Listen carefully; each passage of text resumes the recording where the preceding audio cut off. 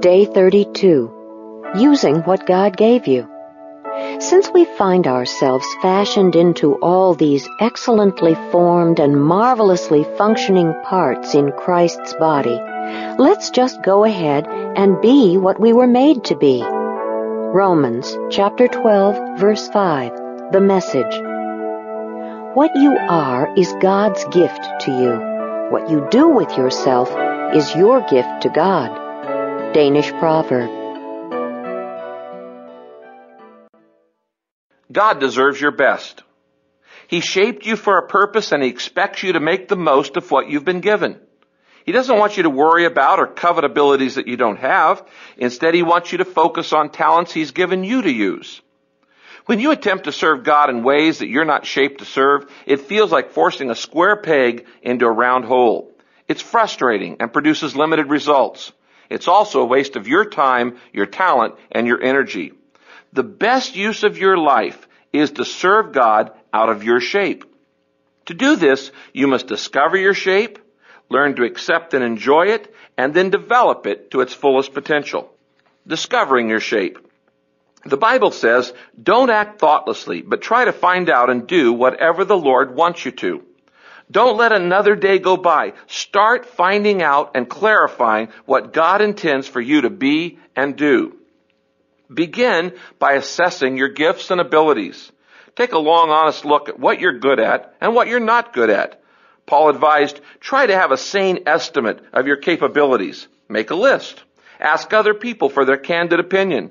Tell them you're searching for the truth, not fishing for a compliment. Spiritual gifts and natural abilities are always confirmed by others. If you think you're gifted to be a teacher or a singer and no one else agrees, guess what? If you want to know if you have the gift of leadership, just look over your shoulder. If no one is following you, you're not a leader. Ask questions like these. Where have I seen fruit in my life that other people confirm? Where have I already been successful? Spiritual gift tests and ability inventories can have some value, but they are limited in their usefulness. In the first place, they're standardized, so they don't take into account your uniqueness. Second, there are no definitions of the spiritual gifts given in the Bible, so any definitions are arbitrary and usually represent denominational bias. Another problem is that the more mature you become, the more likely you are to manifest the characteristics of a number of the gifts. You may be serving or teaching or giving generously out of maturity rather than because it is your spiritual gift. The best way to discover your gifts and abilities is to experiment with different areas of service. I could have taken 100 gift and ability tests as a young man and would have never discovered that I was gifted at teaching because I'd never done it. It was only after I began accepting opportunities to speak that I saw the results, received confirmation from others, and realized God has gifted me to do this. Many books get the discovery process backwards. They say, discover your spiritual gift, and then you'll know what ministry you're supposed to have. It actually works the exact opposite way. Just start serving, experimenting with different ministries, and then you'll discover your gifts. Until you're actually involved in serving, you're not going to know what you're good at. You have dozens of hidden abilities and gifts that you don't know you've got because you've never tried them out. So I encourage you to try doing some things you've never done before. No matter how old you are, I urge you to never stop experimenting. I've met many people who've discovered hidden talents in their 70s and their 80s. I know a woman in her 90s who runs and wins 10K races. And she didn't even discover that she enjoyed running until she was 78. Don't try to figure out your gifts before volunteering to serve somewhere. Just start serving. You discover your gifts by getting involved in ministry. Try teaching or leading or organizing or playing an instrument or working with teenagers.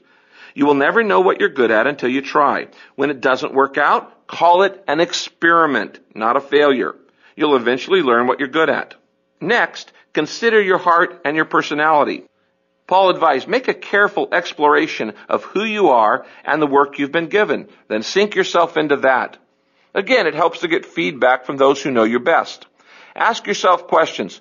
What do I really enjoy doing most? When do I feel the most fully alive? What am I doing when I lose track of time? Do I like routine or variety? Do I prefer serving with a team or by myself?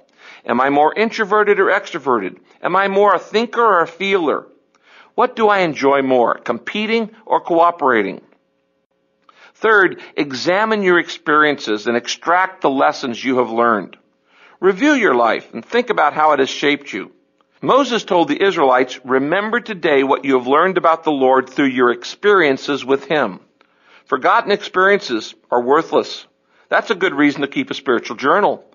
Paul worried that the believers in Galatia would waste the pain that they'd been through. He said, were all your experiences wasted? I hope not. We rarely see God's good purpose in pain or failure or embarrassment while it is happening. When Jesus washed Peter's feet, He said, you do not realize now what I'm doing, but later you will understand. Only in hindsight do we understand how God intended a problem for good. Extracting the lessons from your experiences takes time. I recommend that you take an entire weekend for a life review retreat, where you pause to see how God has worked in the various defining moments of your life, and consider how He wants to use those lessons to help others. There are resources that can help you do this at the purposedrivenlife.com website. Accept and enjoy your shape. Since God knows what's best for you, you should gratefully accept the way He has fashioned you. The Bible says, what right have you, a human being, to cross-examine God? The pot has no right to say to the potter, why did you make me this shape? Surely a potter can do what he likes with the clay. Your shape was sovereignly determined by God for His purpose, so you shouldn't resent it or reject it.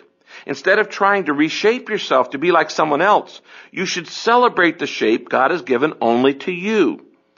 Christ has given each of us special abilities, whatever He wants us to have out of His rich storehouse of gifts.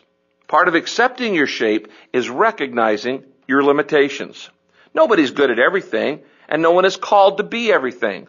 We all have defined roles. Paul understood that his calling was not to accomplish everything or to please everyone, but to focus only on the particular ministry God had shaped him for. He said, our goal is to stay within the boundaries of God's plan for us. The word boundaries refers to the fact that God assigns each of us a field or a sphere of service. Your shape determines your specialty. When we try to overextend our ministry, reach beyond what God has shaped us for, we experience stress. Just as each runner in a race is given a different lane to run in, we must individually run with patience the particular race that God has set before us. Don't be envious of the runner in the lane next to you. Just focus on finishing your race. God wants you to enjoy using the shape He's given you. The Bible says, be sure to do what you should, for then you will enjoy the personal satisfaction of having done your work well, and you won't need to compare yourself to anybody else. Satan will try to steal the joy of service from you in a couple of ways. By tempting you to compare your ministry with others, and by tempting you to conform your ministry to the expectations of others. Both are deadly traps that will distract you from serving in the ways God intended. Whenever you lose your joy in ministry, start by considering if either one of these temptations is the cause. The Bible warns us to never compare ourselves with others. It says, do your own work well, and then you'll have something to be proud of, but don't compare yourself with others. There are two reasons why you should never compare your shape, your ministry, or the results of your ministry with anyone else. First, you'll always be able to find someone who seems to be doing a better job than you, and you'll become discouraged. Or you'll always be able to find someone who doesn't seem as effective as you, and you'll get full of pride. Either attitude will take you out of service and rob you of your joy. Paul said it's foolish to compare ourselves with others. He said we do not dare to classify or compare ourselves with some who commend themselves. When they measure themselves by themselves and compare themselves with themselves, they are not wise. The Message paraphrase says, in all this comparing and grading and competing, they quite miss the point. You will find that people who do not understand your shape for ministry will criticize you and try to get you to conform to what they think you should be doing. Ignore them. Paul often had to deal with critics who misunderstood and maligned his service. His response was always the same. Avoid comparisons, resist exaggerations, and seek only God's commendation. One of the reasons Paul was so greatly used by God is that he refused to be distracted by criticism or by comparing his ministry with others, or by being drawn into fruitless debates about his ministry. As John Bunyan said, "If my life is fruitless, it doesn't matter who praises me. And if my life is fruitful, it doesn't matter who criticizes me." Keep developing your shape. Jesus' parable of the talents illustrates that God expects us to make the most of what he gives us. We are to cultivate our gifts and abilities, keep our hearts aflame, grow our character and personality, and broaden our experiences so we will be increasingly more effective in our service. Paul told the Philippians to keep on growing in your knowledge and understanding, and he reminded Timothy, kindle afresh the gift of God which is in you. If you don't exercise your muscles, they weaken and atrophy. In the same way, if you don't utilize the abilities and skills God has given you, you will lose them. Jesus taught the parable of the talents to emphasize this truth. Referring to the servant who failed to use his one talent, the master said, "Take the talent from him and give it to the one who has 10 talents. Fail to use what you've been given and you'll lose it. Use the ability you've got and God will increase it." Paul told Timothy, be sure to use the abilities God has given you. Put these abilities to work. Whatever gifts you've been given can be enlarged and developed through practice. For instance, no one gets the gift of teaching fully developed. But with study and feedback and practice, a good teacher can become a better teacher and with time grow to be a master teacher. Don't settle for half-developed gifts. Stretch yourself. Learn all you can.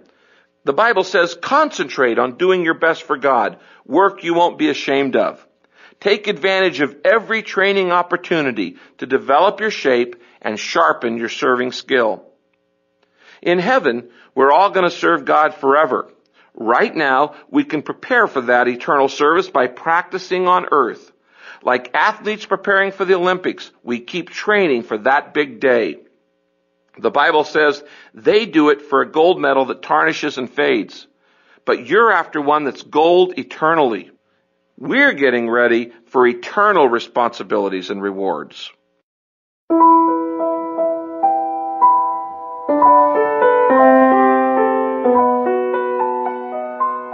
Thinking about my purpose on day 32. A point to ponder. God deserves my best. A verse to remember. Do your best to present yourself to God as one approved, a workman who does not need to be ashamed and who correctly handles the word of truth. 2 Timothy chapter 2, verse 15, New International Version. A question to consider. How can I make the best use of what God has given me?